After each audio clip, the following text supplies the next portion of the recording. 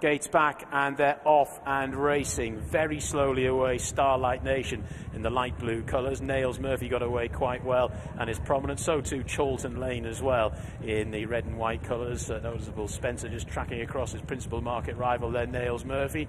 Heaven's Light, the grey in the dark blue and white colours, is racing in around about third spot. Sam's Hope, the yellow cap, is next, followed then by Billy Lou, and then the pink cap of Floating Spirit, who's in mid-division at the moment. They're then followed by Dazed. Then towards the outside of that we have Starlight Nation. Towards the rear of the field also K Serrar, and Scarlet is the back marker as they head on down towards the final 4 furlongs. And out in front, Nails Murphy to Chorlton Lane. These two have both worked across pretty easily from their respective wide draws. They're then followed in third spot now by Driven Along Heaven's Light. Then Sam's Hope towards the outside, getting a little bit closer now, Floating Spirit towards the outer. Then on the inside, Billy Lou as they make their way down the lane now and head towards the final 2 furlongs. Nails Murphy now just being driven along. Chorlton Lane for Spencer, looking to go bang bang double wise here. He's moving rather nicely on the outside. They're well clear now. Floating Spirit in third, who is getting going, but it's Chorlton Lane who sauntered to victory at Newcastle on debut, still now not being asked many serious questions, is getting going. Floating Spirit from the back is really now coming home strongly, says Chorlton Lane, but Floating Spirit is working up a big head of steam here, and it's Floating Spirit on debut.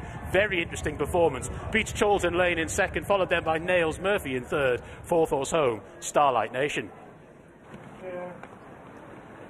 A winning debut then for Floating Spirit, a double on the card for jockey David Probert and trainer Andrew Bolden. This one in the Juddmonte colours, and when I saw 8 stone 5 David Probert in January, that should have been a tip in itself. She's beaten the 2 penalised winners. Our runner-up again travelled like a very nice horse, Chorlton Lane, and he has found the pressure, but this could be a nice filly that's won on debut.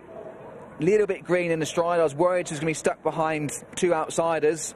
Our winners went to the front, but she's really picked up well when switched, and that's a lovely winning debut from this Juddmonte filly. It is an all-weather pedigree.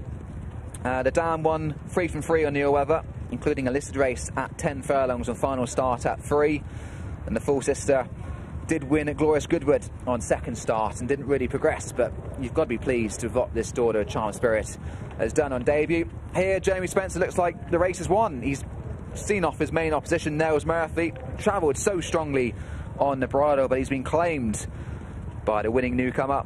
Strong form, they're well clear of the rest. Clive Cox's horses run well back and forth. Starlight Nation, quite a big individual by Sioux Nation. But Dave Probert doing 8 stone 5, Tom, that probably was the tip in itself. Yeah, and it's interesting that both you and George said that before and after the race, that it's definitely something to be noted in January after the Christmas period, and David Probert has got down to that weight, and it's been the winning recipe, hasn't it? Because it's a nice performance from Floating Spirits here, George, on debut. Yeah, it was a good performance. You can see the first and second favourite from their wide draws. Nails Murphy under George Rook's gone forward, and as he's just sort of trying to cross the field, his horse latches on and becomes keen. And you can see Jamie Spencer on Chorlton Lane. His horse is keen too with no cover. And it's just annoying from a jockey's perspective when you're in this position. You're trying to overcome the draw and go forward, and both your horses are just taking each other on. Whereas David Probert, you can see she's a little bit inexperienced. She's latched onto heels a little bit going into the top end, but she's just racing in a nice economical fashion, just sort of 1 row back. Yeah, she is. At this point, so Nails Murphy and Chorlton Lane both shown tendencies to be keen in the early part of this race, and still, even at this point, Nails Murphy a little bit fresh possibly, but they are going very slowly. They're going steady, and that accentuates both horses running in their riders' hands. You can see David just off that home bend, pills outside Sam's Hope of Richard Hannons and Alec Vakansky to get a clear passage down the stretch as that horse comes under pressure.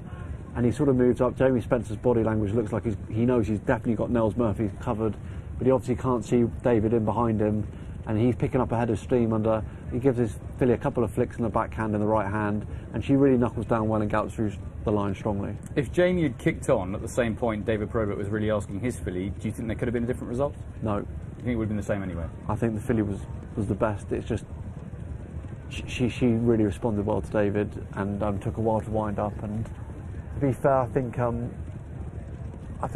she'd have won anyway. And to Chorlton Lane's credit, I wasn't entirely sure how much he'd find off the bridle, because obviously at Newcastle he didn't have to come off it at all, and then here He's only come off it in the very final throws, but I think he has found a bit in the closing stages. Not obviously as much as Floating Spirit, but she has had that momentum on her side.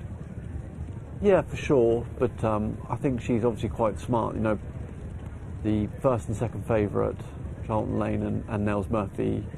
Nels Murphy definitely had very strong form. That race at Chelmsford was particularly strong. I'm sure George Rock would be frustrated that his horse was not relaxed early doors and raced with a choke out. But they both bumped into a pretty smart filly first time out of Andrew Bolden, who's got his team of all-weather horses in good form. As he always does, and this filly has got a pretty smart pedigree, quite precocious, and she's a lovely mover, isn't she? She looks like she really wants... She looks like she really tried as well, looks like she wants to win. She's just got a willing way about her, and David had to give her a couple of flicks in the backhand to get her organised and get her rolling. She responded, and I'm sure she'll improve for the run, and you would have thought her going forward, you know, she's potentially going to be able to step up and trip a little bit. Might look for another novice under a penalty, do you think, with her? I wouldn't be sure she'd run again, really. Probably wait till the grass now. She's done the job, won, and they can put her away now and just wait. Yeah, because it's a slightly strange time, isn't it, this time of year to introduce a horse, and then in terms of what their targets might be, do you keep them going now until March, April time at the turf, or do you give them that 2-month break? I think the difficulty is, what happens is there may have been a hold-up with her along the way, and they feel that she needs to have a run before they give her time, because they need to know what they're here for. You know, you can't just have them galloping at home every day. It's good for them to go away and have an away day on track to know what life's all about. Absolutely. 11-2 the winner. Floating Spirit, 1 to note, David Probert and Andrew Warding for Juddmonte. Second was Chawton Lane, 6-4. Third was Nels Murphy, 6-5 favourites. Winning time was 1:27.67, 4.07 seconds outside of the stand, the slowest time on the night so far. And James Millman is now joined by winning and in-form jockey David Probert. It's a lean, mean David Probert back for the new year here at Kempton. 8 stone 5 for a Juddmonte filly. It was a tip in itself, and I went and opposed you, but well done. That was a lovely winning performance from Floating Spirit. Yeah, definitely. She's had a racecourse gallop around her, so you know, she handled this surface quite well. And like you say, under the weight and getting weight off those older horses, she's excelled really.